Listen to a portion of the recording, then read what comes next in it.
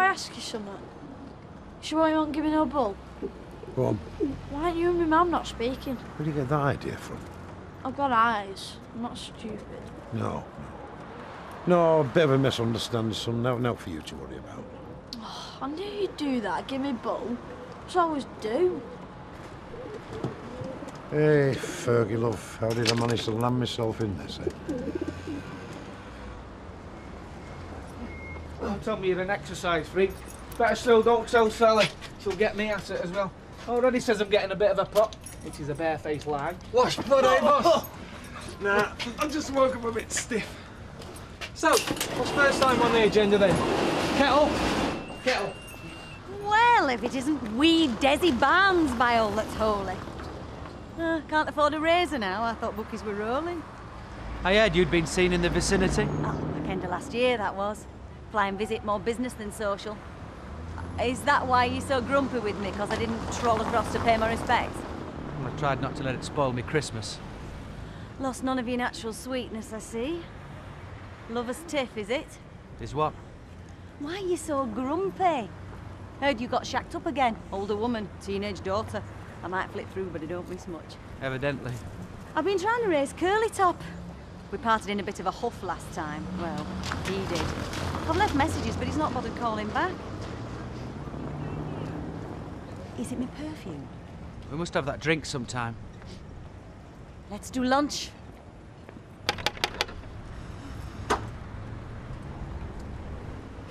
What? Hi. I've just come to let you know I changed my mind. I didn't go to Spain. Right. No, it was a crazy idea in the first place. Fraser Henderson's not for me. Besides, I didn't feel that I could leave you and Steve. Not after everything that's happened. Well, aren't you just a little bit pleased? To be perfectly honest, Mum, I couldn't care less. I don't suppose either of you two know Curly's whereabouts. Is he not at work? Oh, I rang, they said he's not in. He's not in at home either. Does his flatmate know? I wasn't aware he had one. Didn't last time I was here. Yeah, he does now. Oh, well, maybe he was out and all when I knocked on, or else still snoring. She. She? Ah. Is this flatmate as in sharing expenses or as in sharing bed? Expenses. And hope he keeps it that way for his own sake. Bit of a horror, is she? Oh, Samantha! Actually, she's rather gorgeous. She's as hard as nails after what she's done to Des Barnes. Des? What? Well, she played a rotten trick on him, which ended up with him being fired from his job and his girlfriend walking out. Claire, she used to work here. Poor Des. He got clobbered all round. Cheeky monkey shouldn't have tried it on. And he dropped me in it. Caused no end of ructions with my mother. Your mother was involved? I feel such a fool, but I didn't know where else to go. Honestly, I thought my legs were going to give way underneath me right there in the middle of the street. Look at me, I'm still shaking. Well, it's probably delayed shock or something. You have been through a lot. I thought I could cope with anything. But finding out your own flesh and blood hates you, that ain't something you cope with. Andy doesn't hate you, Liz. You didn't see the way he looked at me. I thought he'd be pleased I hadn't gone off with Fraser. He couldn't care less. You've got to see it from his point of view. I'm well aware of what I've done to Andy. But it wasn't intentional. None of it was. My sons are the most important people in my life. I wouldn't do anything to hurt them. It were only because I was trying to protect his brother that I got into this mess. If that's what you believe. What are you saying? Well, didn't it also have something to do with the fact that you had the hots for Mr. Henderson? I don't have to take that. Especially as a lot of it were down to your pushy boyfriend. Alan didn't ask you to have an affair with Fraser or to go back to him. It was obviously a mistake, me coming here. Thanks for the tea, Fiona. I'm sorry I bothered you. Liz. I am sorry the way things turned out. Save your breath. You're both as bad as each other. She's just told Andy that she's took Fraser and he wasn't very impressed. It wasn't a case of all is forgiven. Should have gone a bit easier on her, really. She's at rock bottom. She's a grown woman. She's made her own choices. Now, how about we meet up tonight, have a bottle of something sparkling, and then move on as the fancy takes us? Alan, I've just told you that I'm feeling lousy. All right, fair enough. What do you suggest? Sackcloth and ashes? How about a bed of nails? Very daft. Listen, you punishing yourself won't change the cock-up that Liz has made of her life.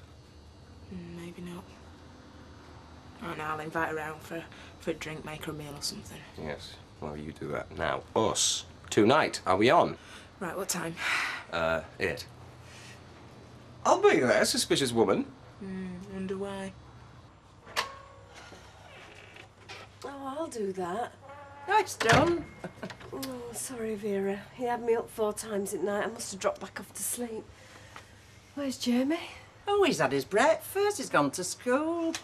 Look, don't you fret. You shouldn't have to bother. Look, it's no bother. Besides, he can look after himself, that one. But it's not just the baby that's kept you awake, is it? Oh, Vera, what am I going to do? Brad is Terry's son. Why won't Jack believe me? Well, he wants to, love. No, he doesn't. Else he'd not be that flaming keen to pin it on who else in trousers I come into contact with. I mean, I'm surprised he's not accusing Mike Baldwin. Look, love, our Jack knows what it did to me. You know, when our Teddy ran off with little Tommy. And then when he did it again, well, it practically destroyed us. There's no way our Jack's going to let that happen to me. Not a 3rd time. I wouldn't take little Brad away from you. Yeah, but, you see, where he sees it, there's no guarantees, is there? I mean, say a fella came along and he said he'd more claim to him than what we have. But there is no other fella. I know that, love. But, you know, if there were. You see, way our Jack looks at it, it's better to know now than later. And then it saves us going through all that hell again. But you won't do. All this daft nonsense is in Jack's head. I swear to you, the little Brad is your grandson. On our Jamie's life.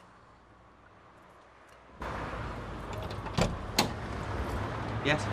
Meals on wheels and a shoulder to cry on. No extra charge. I don't need either. Well, I do. Go up anyway. I'm starving. I've only had an apple all day. Right. Plowman's, chicken tikka masala, or prawn. You choose. Plowman's. So, who told you? No, it's a daft question. Chuck a stone out there, you're bound to hit some nosy beggar. Bit of a prat, weren't you? A lot of a prat. I had a brilliant thing going with Claire. Well, it can't have been that brilliant if you came onto this Samantha. Unless you really fell for her. I didn't. I mean, all right, she's a babe. A very attractive woman. But she's not my type. She's too tough. Iron fist under an iron fist. Then why, for goodness sake? Oh, I don't know. A challenge. Prove I could score where my boss couldn't. That's disgusting. No wonder he fired you. Oh, fair enough. Take your mercy mission and go. I haven't had a bite. You don't learn, do you, Desmond? Even me. I had to chuck a pint over you once for mucking me about. I haven't forgotten. So where'd you go from here? Nearest monastery. A job, everything. Not just your love life. Heaven knows that's a disaster area. Hey, who invited you to be my therapist? Oh, don't need an invitation, me. Just barge in. Another endearing little trait I seem to remember. I'm full of them, me. Do you want me to go? Nah. Someone's got to do the washing up. Cheers. Cheers. I don't know why you're so keen to be stuck behind that counter all day, any Rose? Alf was. Ah, yeah, well, I put a stop to that, lovey. I mean, the clock ticks on. There are better ways of him spending the time he's got left than selling tins of beans. What you mean is admit that you're past it. What I'm saying, Maud, is there is plenty left to enjoy, and now's the time to enjoy it. I mean, waking up on a lovely spring morning and having the time to say, well, think we'll go to the lakes today, or shopping, or the seaside. We can't all toddle off that easy. Oh, yeah. Well, I appreciate that, love, but what I'm saying is, there's plenty you can do in retirement that you were just too busy to do before, that's all. Well, truth to tell, there have been days when I wanted to stay at home, only for letting our Maureen down. Well, come on, you should be thinking of yourself at your age. And it was the way she did it. No reference to me. Give over nitpicking. Do you know, your Maureen is a very good daughter. She's always put your welfare first. Ask Reg Holsworth, he never stopped grumbling about it. I did get up his nose a time or two, didn't I? I wish I'd done it a bit more now, looking back. Look, we can't carry on like this. It's not fair to nobody, especially me. I'm like Piggy in the flaming middle. Only because you're daft enough to swallow her tails. But they're not tails. Why do you have to be so stubborn? She swore to me that's our Terry's baby. Tell you what, though, they sue each other. Couldn't trust either of them if I could throw them. She changed her mind. Oh, I am right. Look, he's dumped her, all right? That's what he's like. He gets tired of it when he dumps him. I know his sort. So how's she doing, anyway? Not happy. Stupid woman. Large Scotch water, no ice, young sir. And what's today's special? Steak and kidney. Right, I'll have a basin full of that. Got to keep the old energy levels up, seeing how business is booming.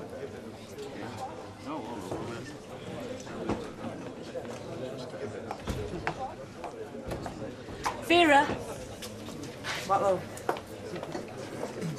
would you give Andy a couple of minutes off, please? There's something we need to sort out. It's all right, Vera, don't worry. I'm not going anywhere, darling. You stay away from me, right? I would do as he says, so would Elizabeth. This is between me and my son. Please, Andy, don't be like this. I can understand you being... No, that is just it, Mum. You don't understand, though, do you? Or else you wouldn't keep going on at me, doing me flipping head in. You embarrass me, Mum, you know that? I used to have a mum I was proud of. You're a joke. You should have done us all a favour, Mum, and gone off with your boyfriend, because I'll tell you something, you're certainly not wanted round here.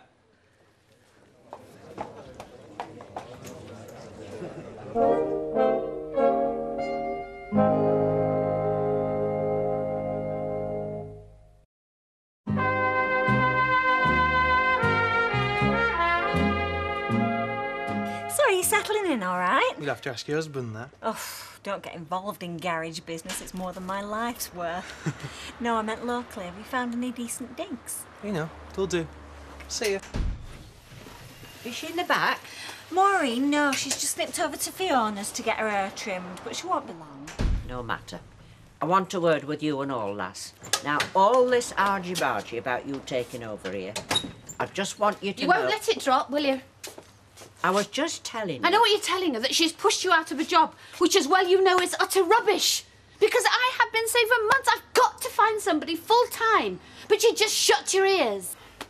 I know it's hard, Mother, but you have got to face it. You're just not up to it anymore. As you've made quite plain. Oh, now where are you going? The corporation tip, along with all the other useless junk. Right. Get this down your neck now, all right? It was good of Vera, so it was. I hate brandy. Look, Andy, it's only a wee dram. Get it down your neck. You're white as a ghost, so you are. Oh, I don't even know why I'm here. I'm supposed to be at work. Look, you are no good to man or beast in the state you're in. Dad, I'm fine. Oh, why, you're fine. Dead on. Listen to me, son. Your mother is not a bad woman, all right? She's... well, she's misguided, do you understand me? Oh, don't give me that, man. She knew what she was doing every step of the way, but I didn't stop her, did it? All right, all right. Look, sometimes you just set yourself on some strange road to self-destruct and there's nothing you can do to stop it. And now, take it from me. I'm the expert in this, all right? Are you defending her? No. You're the only one I care about, Andrew, all right? Try this one. I'm just thinking, if you're a wee bit easier on her, things might be a bit easier on yourself. You mean let go of my anger? Well, it doesn't seem to be doing you an awful lot of good hanging on to it now, does it? Yes. Yes, Dad, it does. It reminds me that she's rubbish, and I want her out of my life. Come here, son.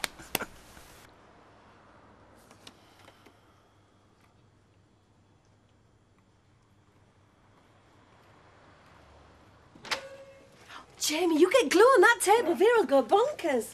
Oh, sorry. Hey, you don't have to go because of me. No, it's time for me to set up anyway. Oh, Jack, wait, please. Jamie, go play outside. No. Hey, do as your mum says. It's about why you two have fallen out. I'm stopping. Kids have rights too, you know. Jack don't believe that Terry's Brad's dad. Why? This is not a subject to discuss in front of the lad. No, Jamie's right. He's entitled to know what's going on. Now, Vera reckons you're doing it to protect her. But the way I see it is that you're scared I'm ripping you off. Facts speak for themselves. I can't ignore them. I explained about the birth certificate. What about him being 5-week premature, so-called? He was premature. At me 3-month scan, there were a 3-month fetus. They'd have said otherwise. Ask Vera, she were there. Well, who's he saying the dad is, anyway? It doesn't matter, lovey. He thinks I'm trying to pin it on Terry so as I can scrounge of him. Well, you needn't worry. I've had enough arguing. I know the truth, and that's all that matters. And as for scrounging off you, well, we'll be out from under your feet as soon as I can find us somewhere else to go, so you can stick your charity up your woolly jumper. She's telling the truth. It was your Terry. You can't know that, son. I can. She's my mum. It's gone then. Yeah. And you can stop twitching and looking at the door because he ain't coming back. Well, can you blame me? Just thinking about him gives me the creeps. Those people, the world he lives in, it's dirty. Then so am I, because I were part of it. Well, at least you have the sense to ditch him. Yeah, well, doesn't matter now, does it? None of it does. Except mecking up with Andy, and that's not going to happen. I can't interfere. I phoned you to come round here because you're the only person left who's still talking to me. At least I hope so. Don't be daft. I should have done what Andy said. Clear off, do everybody a favour. Give him time. He's a sensible lad. He'll get things back in perspective. No, it's too late. He's disowned me, told me straight. Said I embarrassed him.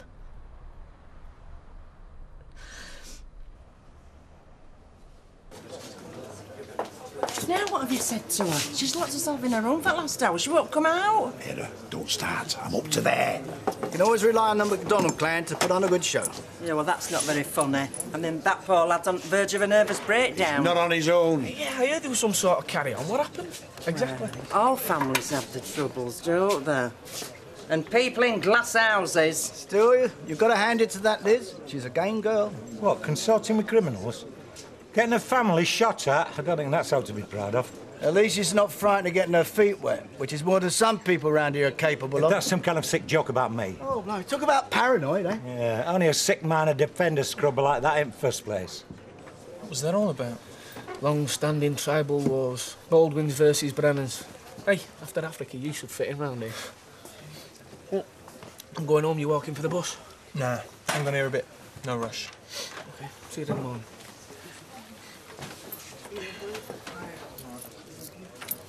Half a bitter. Right.